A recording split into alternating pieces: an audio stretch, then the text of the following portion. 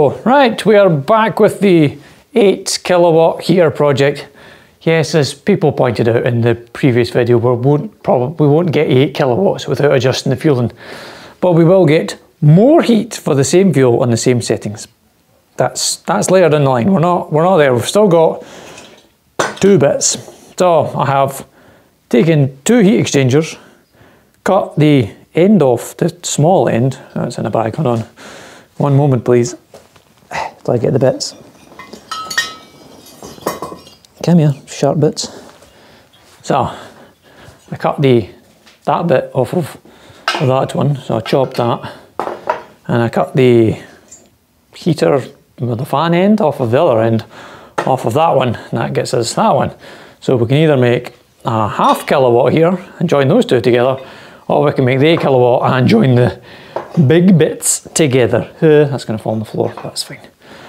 So I'm going to put in a bit here of me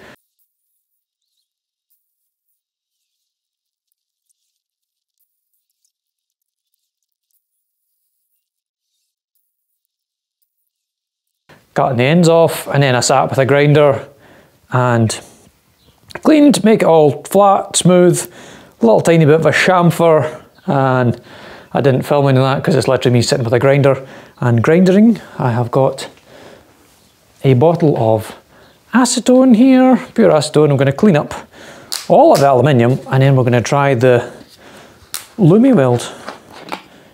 I'll just pour a bit into the cap. A little bit of acetone. Not sure how necessary this step is because these heaters have never run, so you know, but if we can get more clean, more better. Give it every possible chance of welding together. I did notice when I was cutting, some bits are a lot thinner than others. If that's going to focus on the focus. Like some of the sides are quite thick, and then you'll get to like a really thin bit. And then there's one like that really thick bit goes all the way through the heater. Seems like a waste of aluminium, but anyway, whoo, it smells nice. Right. That, I see I've kind of rounded and chamfered that side a little bit just to do as good a job of stickage as we can. If this doesn't work, we can always fall back on me trying to TIG weld. As funny as that'll be. I'll let this flash off and then hit it with a blowtorch and just burn off anything that's left. Right, which way is up? Where's the sensor? Putting that at the bottom because the other one's on our side, so that'll hopefully line that up. Right, put that stone away, boop, and then take that stone as far away from your ignition source as possible. Because boy is it flammable. Right, I've got gauntlets. And I brought the clamps in to see if we can clamp it into one piece. Oh, word of note that I'm going to bring in to show you this. The heater parts, come off, thank you. So one end, it's uniform, it's tapered. It tapers down the way. So this end of the heater is wider than down at this end. Obviously for moulding reasons, so when you cut it to join it, if you can see, it doesn't quite line up. I mean, I'm going to try my best to get it somewhat square and level. I'm going to use 2 hands in a second and put you back in the tripod, but it's not uniform, so we're going to have to work with that. I had it close earlier. It's pretty close once you squash the bits together, and then we'll see if we can get one of these clamps to clamp. Something's holding somewhere. I mean, like, do we just send it? Because that looks pretty good at that. I don't want to pick it up, but I mean, it must be sitting. It's not terrible. It's kind of uniform all the way around. The gap's not a gap, but the overhang is kind of the same on the other side. Maybe it just needs a wee bump that way, like, oh, it's pretty close. Right, I'm tempted to call that good enough, and right, time to fire up the thermal imager. It's going to be on the other side, cause reasons, but right, thermal imaging. It's still reflecting my reflection of the heat, but it's better. I've got the emissivity set to 0.4, which should be that roughness of aluminium, roughly. Right, the Lumiweld kit, you get a stainless brush for removing the aluminium oxide. Not that there should be much, because I only just did the grinding, and then we need to heat it up to 300 to 400 odd degrees and get it to stick. So we have the blowtorch, and here we go. And the trick is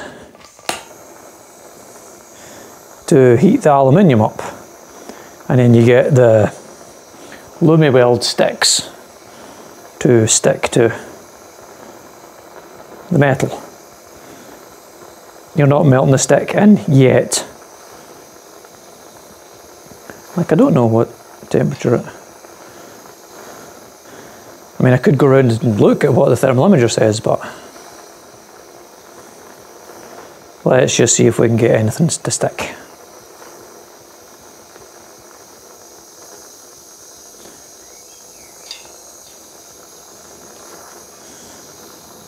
And yes, I am fully aware that we're heating up a giant heatsink.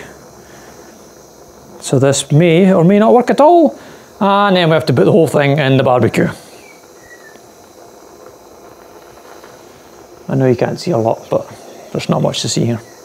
I wish I could see the thermal imager to see if I'm even close to I did Google it, and this is still brazing, even though it doesn't involve brass. Brazing is the joining of two metals with a metal with a lower melting point that wets the two metals together without actually fusing the two base metals.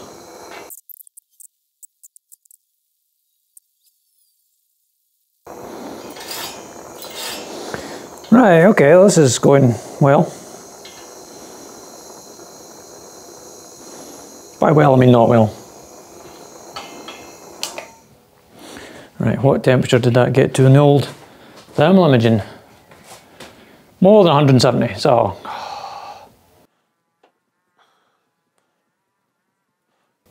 Thanks camera, you've been great. Wow, it goes down fast.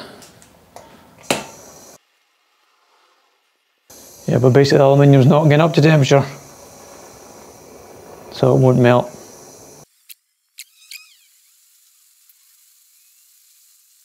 Like, it's kinda working, but I kinda wanted it to wet into place.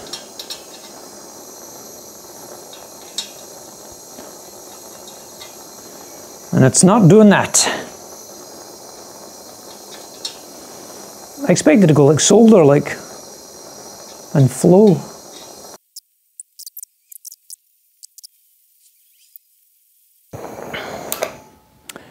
Okay, right. I'm going to now see if that has in any way, shape or form joined together. Or if it, well, what I should do is just flip it straight over and do the other side while it's clamped. Let's do that. Ah, if the audio cuts out or if anything cuts out, it's just tough tits.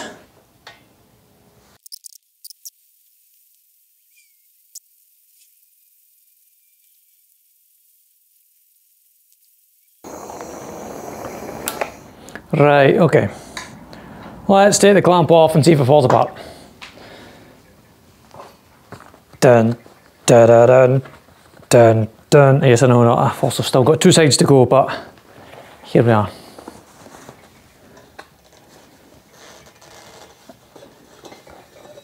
Well, it didn't immediately fall into pieces.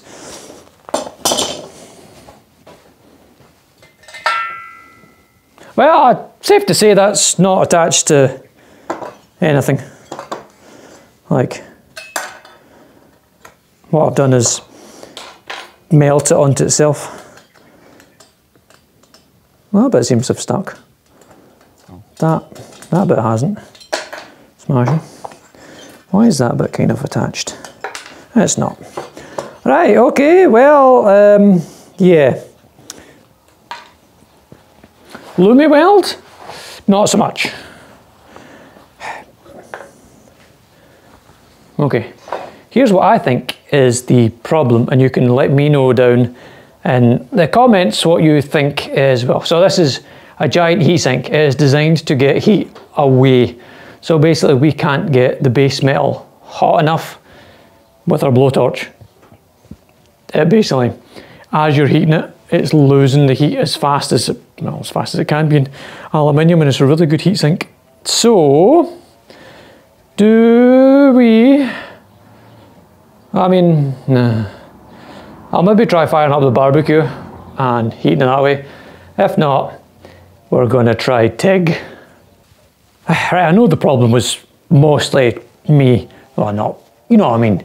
I wasn't doing as the instructions in the Lumiweld and the instructional video said, because you need to get the base metal hot enough that as soon as you touch your Lumiweld stick to it, it just melts.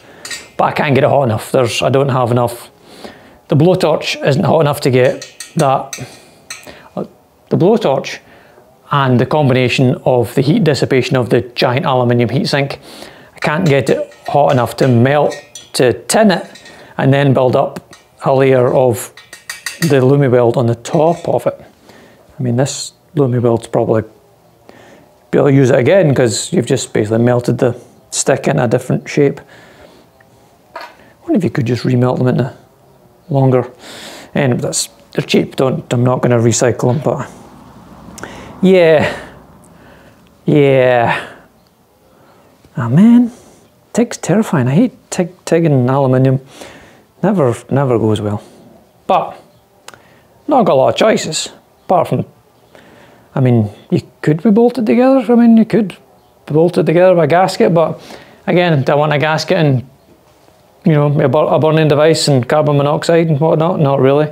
I'd like it if it was a fully airtight joint. Man, that's hot. That's going to be hot for a while. Right, okay, well, I'm open to any comments, suggestions, questions, anything like that, leave them down below.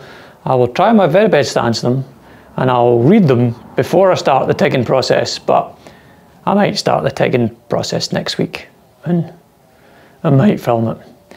I might not film it because I might just spend my time, you know, spend the time focused on joining the bits of metal together rather than having cameras set up and getting in the way.